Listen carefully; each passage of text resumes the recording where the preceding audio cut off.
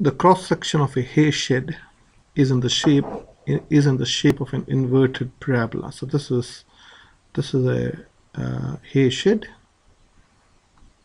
and that has the shape of an inverted parabola. It can be modeled by this equation: h is equal to 0.5 w times 10 minus w, where w is the width of the hair shed and h is the height of the hair shed. So just to draw the graph of this equation, so let's say this is the h, or the y-axis is h, and on the x-axis you got w, which is the width. So by looking at this equation, we can say, well, the x-intercepts are going to be 0 and 10. 0 and 10 are going to be the x-intercept, and this is a parabola going up like this.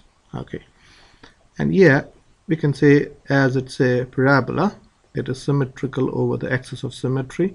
So halfway between 0 and 10 you get phi. So this is the maximum, phi comma something. So we'll find that out, phi comma something. So the question is, how wide is the hair shed? Well, how wide is the hair shed is this is the width.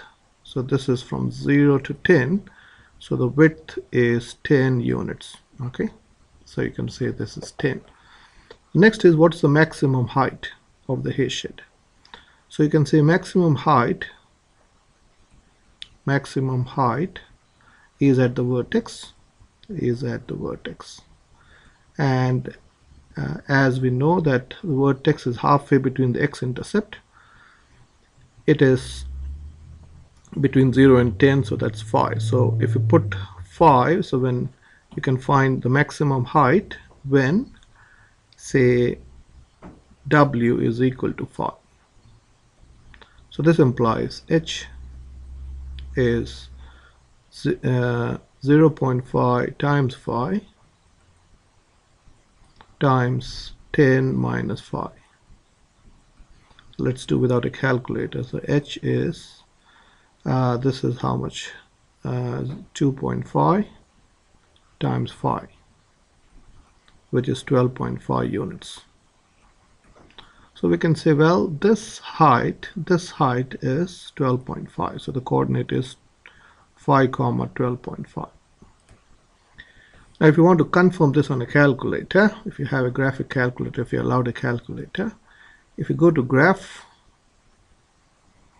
just to explain graphically, let me delete this equation and type in 0.5x bracket 10 minus x, just like that. Okay, and then graph it. So it's difficult to see the graph, so you have to change the scale. So press shift F3. So we know we have to go on x-axis from 0 to 10, so let's go up to 12, and the scale of 1 is fine. On the y-axis I'll go from 0 to 15. Scale of 1 is fine, and then draw the graph. So this is the graph of y is equal to, or h is equal to 0.5 x times 10 minus x. And then to confirm GSOL maximum at phi comma 12.5, you have got the maximum. Okay, so now the next question is, a support of 4.8 meters long is placed inside the hay shed. How high is the timber support? So what are they saying is, this width is 10, so you're putting a support somewhat like this. This is 4.8 meters. This is 4.8 meters. So the question is, what is this height? So we can find this height. So let's say this is h. If you can find the x coordinate. So well, using symmetry, I can say the total width is 10. So first I'll do 10. So let me use a black color. 10 take away 4.8. 4.8 is 5.2. Am I right? 5.2. So using symmetry, you have to have 2.6 away from 0. So this coordinate is 2.6, and also 2.6 away from here. So this coordinate is 10 minus 2.6. Okay, so let me do it here. 10 minus 2.6.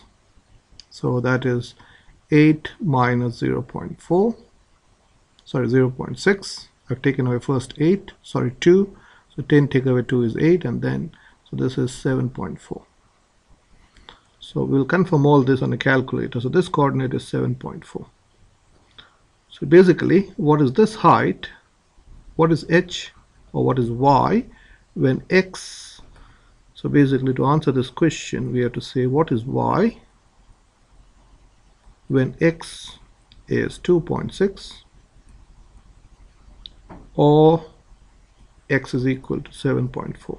So again, let me explain this again. How did I get this? 2.6 is 5.2 divided by 2 is 2.6. So you have to be using symmetry, you have to have 2.6 distance here, and this is also 2.6. So 2.6 plus 2.6 is 5.2. So if you go 2.6 units from 10, you're reaching 7.4, and if you're going 2.6 from 0, you're going to reach 2.6. So let's do without a calculator. So h is given to be 0.5 w times 10 minus w. You have to just put w as 2.6 into this equation, and that will give you your answer. So let me show this on a calculator. So basically, you can go gsolve, and when we want to find y when x is 2.6. When x is 2.6, the height is 9.62. And again, if you want to confirm, you can find y when x is 7.4. That's also 9.62. So here the answer is your height, the height of the support, the height of the timber when it is 4.8 meters is, what was the answer? 9.62 meters. 9.62 meters. So basically what we are saying is this coordinate is 2.6 comma 9.62, and this coordinate is also the coordinate x coordinate is 7.4 and the y coordinate is 9.62, and the length of this timber is 4.8 meters.